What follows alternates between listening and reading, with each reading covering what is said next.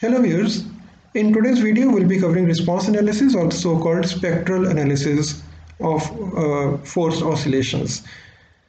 It is based upon the principle of superposition, which applies to linear systems only. And according to this principle, the response to a given number of excitations can be computed independently, and then the results can be added to determine the aggregate response.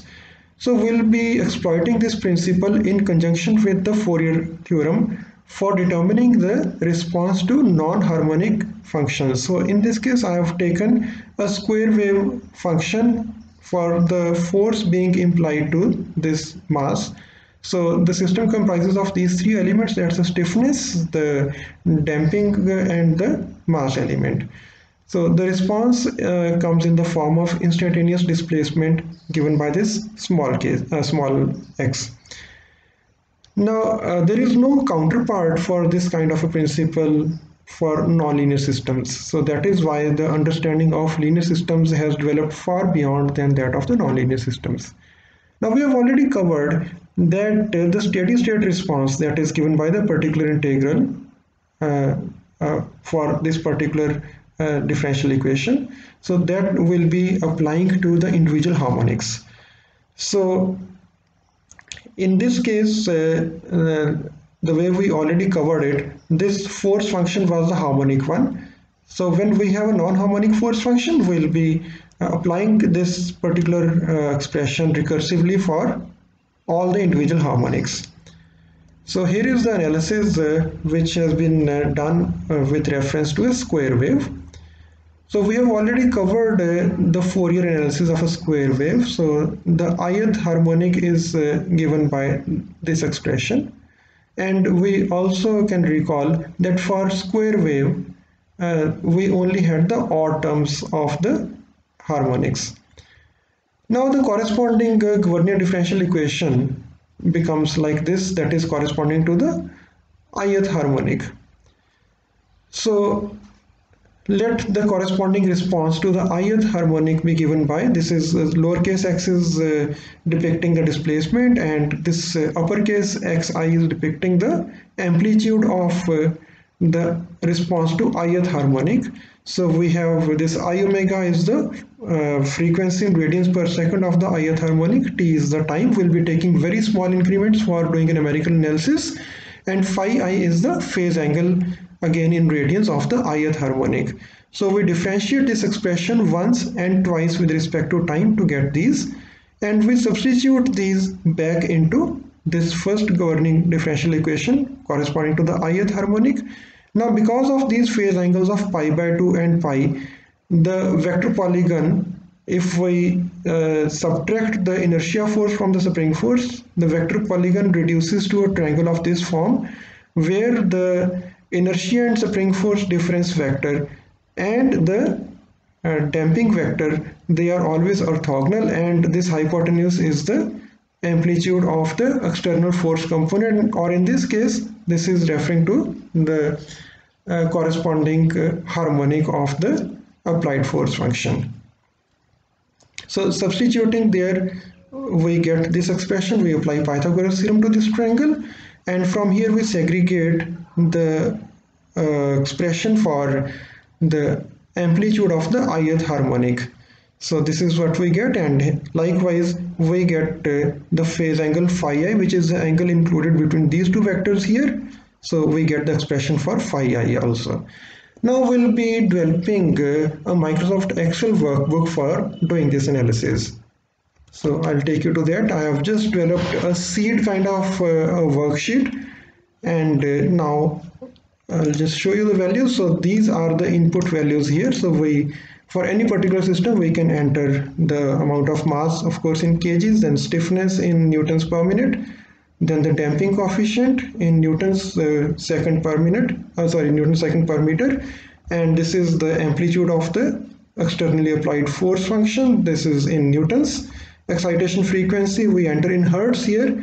Then these green highlighted cells, they contain the intermediate calculations. So excitation frequency is converted into radians per second. For all these cells that I'll be highlighting, you can just look at the formula bar to see the kind of expressions that I have entered. So we determine the excitation time period, there's nothing but the reciprocal of frequency. Then we decide on the time increment for generating the sine waves corresponding to individual harmonics. Now, because the harmonics will have time periods shorter than that of the source function, so we actually need a very high resolution in as far as the time increment is concerned. So as a starting value, I have taken a time increment of the time period divided by 500.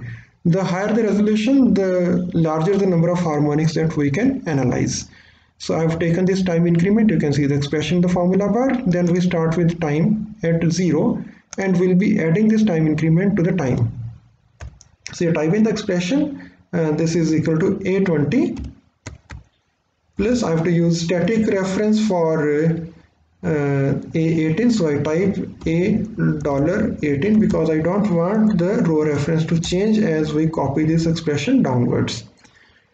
Okay, so in the next column here we have the natural frequency. This is given by square root of k by m. You can see the values in the formula bar. Frequency ratio is omega by omega n. Then critical damping coefficient is twice the product of mass and natural frequency. Okay, this is the damping factor. There's a small spelling mistake. I'll just correct it. So damping factor or damping ratio is given as a ratio of C by Cc. Then we start with the first harmonic. Then because it's a square wave, the next one will be the third harmonic. So we can here type in the subsequent column is equal to C7 plus 2. So we'll be getting the calculations corresponding to the third harmonic. Okay. Then we have amplitudes of the individual harmonics. So I am using the subscript I so as not to confuse with n, which might refer to natural frequency. So I'm using the subscript I for the individual harmonics. So y1, this is the expression.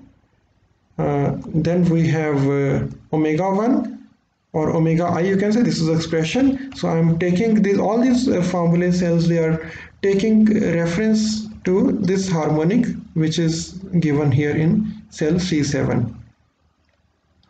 Okay, I think I mistakenly hit the wrong key. Okay, so now here you can see all of them are referring to this harmonic number. Okay, then let's move on quickly to the frequency ratio and then to the phase angle. So phase angle again, in case this turns out to be negative, so we have to add pi. So I have used a logical test here. If the value is greater than or equal to 0, then retain the same value, or else you add pi to that. That you always have to do with the phase angle. So amplitude of response to the ith harmonic is given by this expression. You can see the arithmetic expression in the B column, and here we have the actual formula. So you can just have a quick look at it. Okay, so now we have the particular integral forms. So here comes the expression where we'll be developing the sine wave. So we start with time t equal to 0.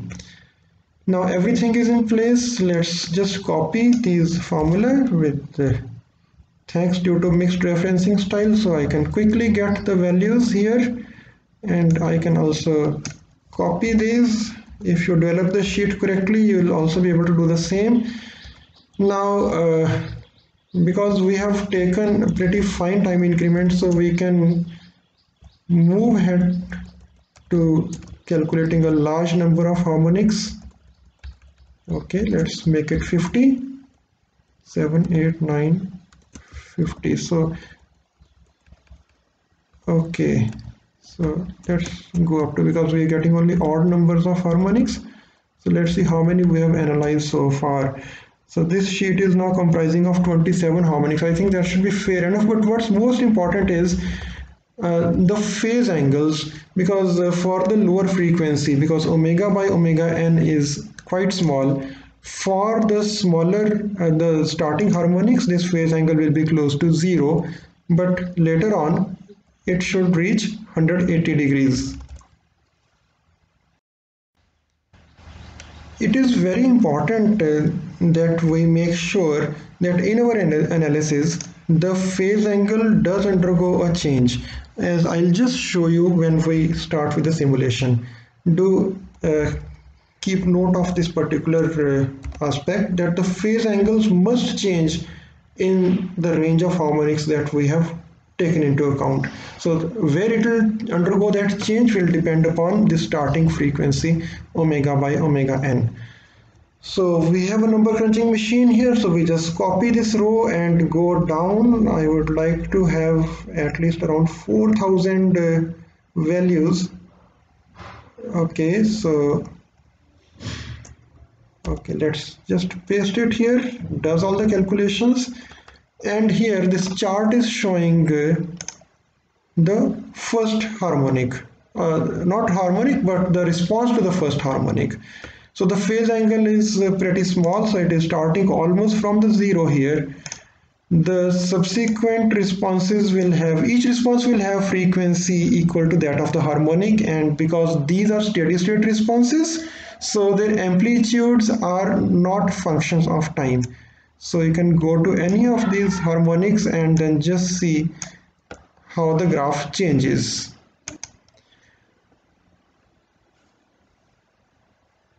So this is how I'll just show you. Let's see how the phase angles are changing. So around here the phase angle is now approaching pi. So let's just plot this particular one. Okay, so you can see the change in phase angle, though amplitude has become very small, but you can still make out the change in the phase angle.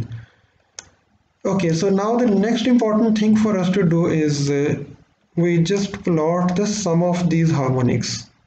Then we'll start manipulating. So here in this first column I have plotted the sum of harmonics. So I'll bring the chart data to this particular column. But before that, just have a quick look at the expression here once again. So here's the expression. And here for the sum of harmonics, I have just added the expression, okay, from C20 to AA20. So you can really go beyond what all is given. Okay, it's taking till here. So these two columns are of no use, or we can change the formula to include them. So instead of AA, let's type here AC or AD. You can go beyond, the blank cells won't matter. So, okay, let's do it. Now let's see what happens when we impose a square wave function on a system. So this is it. This is precisely what's expected. So when the square wave, it strikes like a hammer, the system undergoes oscillations as per the natural frequency. Then the square wave is withdrawn, again it undergoes oscillations. And do keep in mind, we are not taking into account the complementary function which accounts for the transient. This is the steady state response of the system. However, because the frequency imposed is pretty different from the natural frequency. Natural frequency is much higher than the imposed frequency. So even in the steady state response, the system behaves like this. An interesting thing is, if we do not take into account the higher harmonics, see, I'm just in a crude fashion, I'm going to delete these. Okay, let's say I delete all these responses to make them 0. This is what we are getting. Okay, let's keep a few more. When you develop a sheet of your own, then you can do all this manipulation and see the effects. I'll just show you what to expect. Till here, you don't actually see what the response should be like, because the phase angles are of all these harmonics are pretty close to 0. So we go beyond. See, this is where the phase angle is beginning to change, and all of a sudden you get the kind of responses that we should expect. So that is important. Now when we have all the harmonics, the response gets even further fine-tuned. Now the actual value of this analysis lies in the fact when the excitation frequency is given other ranges. For example, if I make it pretty close to omega n, so where is our omega n?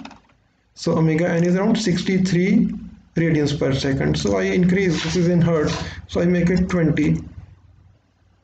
Okay, the problem is this time becomes series becomes less, so we'll change mass. So I want the system frequency to reduce so that it becomes comparable to the excitation frequency, so we'll have to increase this mass. We make it 1 kg. Now you can see the effect. We make it 2 kgs. You can see the effect again. We make it 4 kgs. Yes, now you can see the effect again. Okay, let's increase the system frequency somewhat. Make it 1. Okay, if we reduce the mass again, 0.5, see the effect. Earlier this was 0.5. Now we have made it 1. Let's make it 2. No, this we won't do because my time series is less. Okay, so mass we make it 2. Now you can see the response. You can make it 5. The system is becoming heavier. I make it 10. Now this is the kind of thing which you can expect. We are giving a square wave, but the system is undergoing oscillations which are kind of sinusoidal in nature, not exactly but kind of.